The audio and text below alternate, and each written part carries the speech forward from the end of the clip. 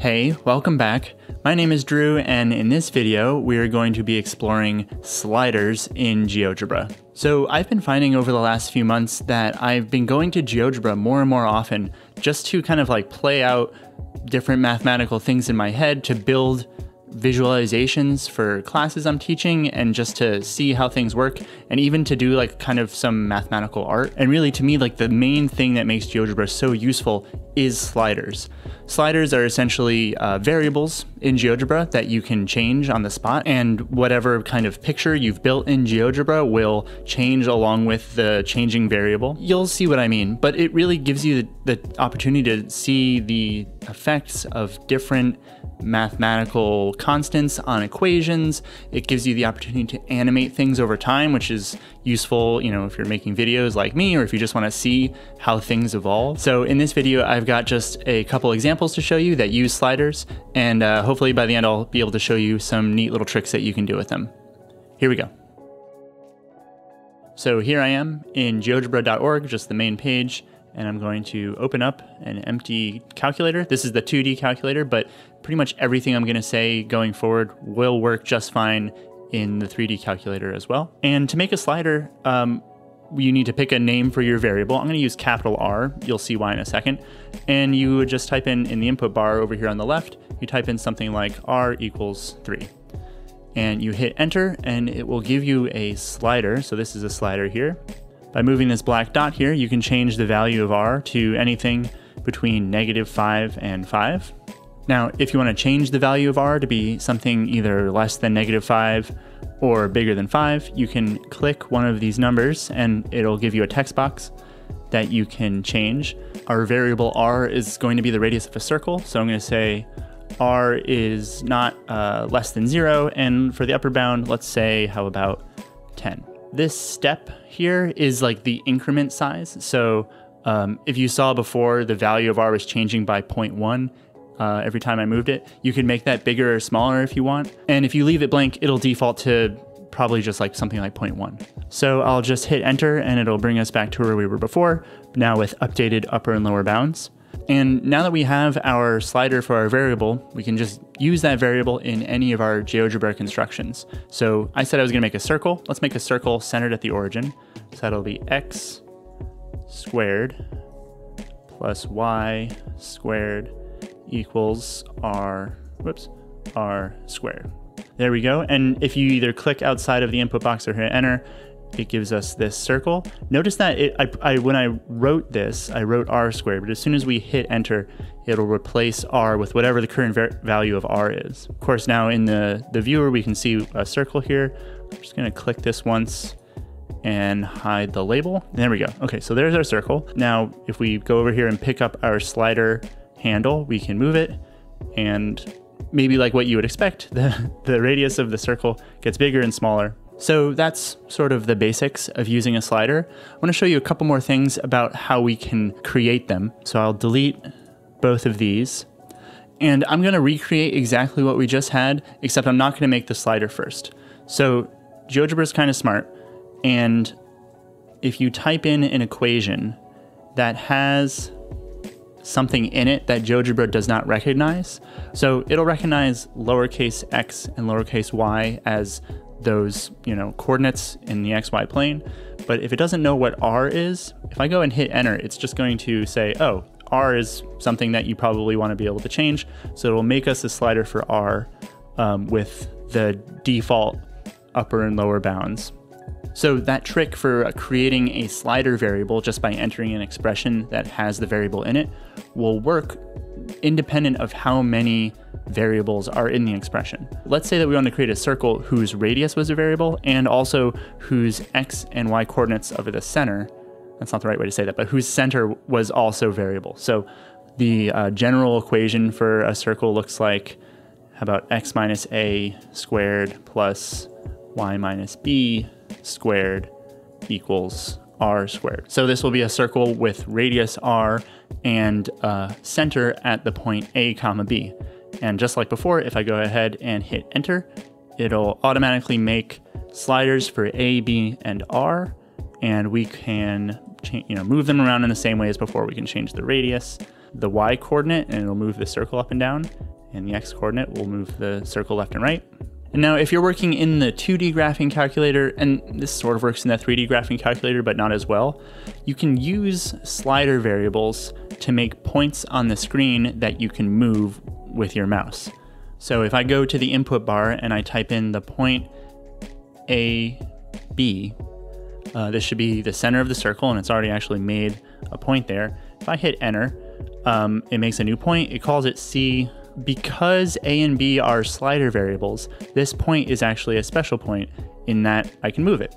If I just click and drag, I can move the point and it will update the values of A and B as I do.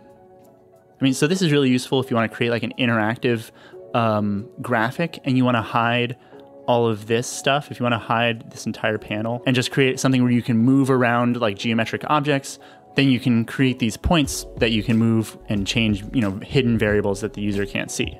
That's a really neat trick, but there are some limitations on the types of points that you can move. If one of the coordinates of your point is literally a slider variable, so our slider variables here are A, B, and R. If one of the coordinates of this point are one of those three, then we'll be able to move that point. So let me hide both of these things and kind of show you what I mean by that. We could create a point that had an X coordinate that we could change, but a Y coordinate that was fixed at 3.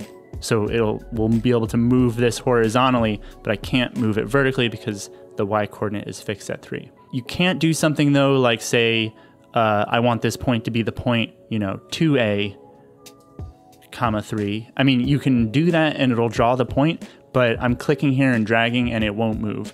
So the limitation really is that either the X coordinate or the Y coordinate of your point has to be verbatim one of your variables. Okay, let's work through another example. In this example, I'm going to show you how I use sliders to do animations and how you can use them to create animated graphics. I'm going to start with a function. I'm going to call it f of x. And how about, we're going to go with 3 sine x. And what we're going to make as far as animation here is we're going to make an animation that shows this graph sort of like appearing from left to right. The way we'll do that is by creating a slider that keeps track of the horizontal position. Let's call the variable for that lowercase a.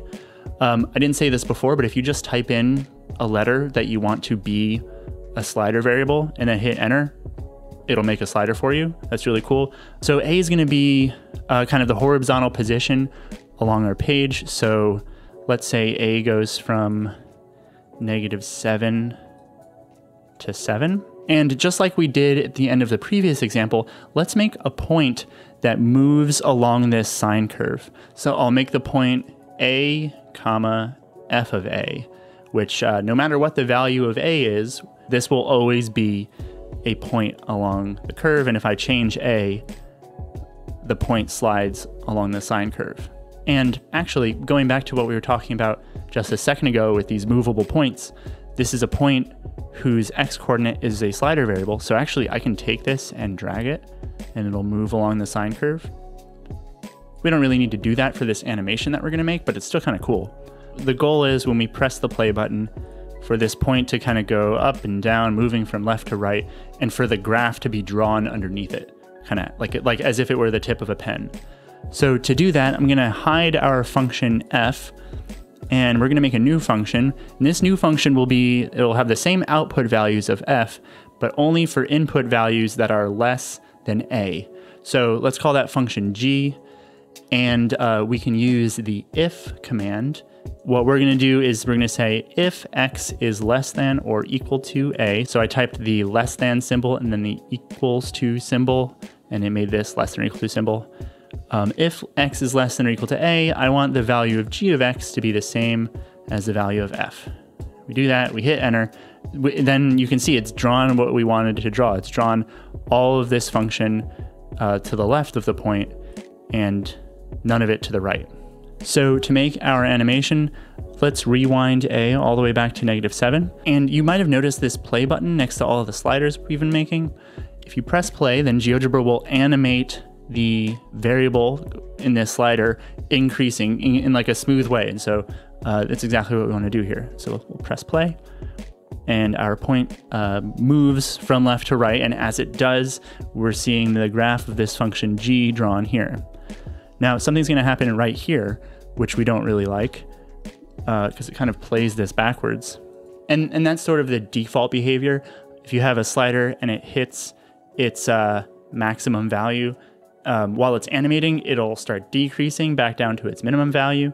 And then once it hits the minimum value, it'll bounce back. But if we really wanted to change that, we could go into the settings for this slider. The way we do that is by clicking the 3 dots here, going to settings, and then finding the slider tab up here. And here's you can change a bunch of different pieces of the slider, including the minimum and maximum like we did before.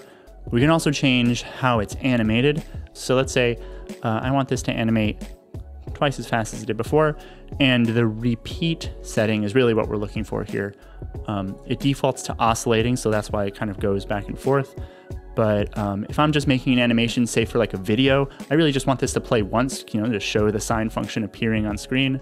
So I'm going to pick increasing once. If you picked increasing without the once, it would increase, and then when it hit the maximum value, it would jump back down to the minimum and increase again. For us, let's pick increasing once. Click the X here to close our settings. Rewind A all the way back down and play again.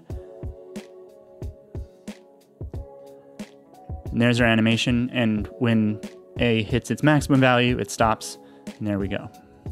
So I'm not kidding when I say I use this all of the time. In fact, I don't remember the last time I made a video for some kind of math thing where I didn't use a GeoGebra animation somewhere along the line.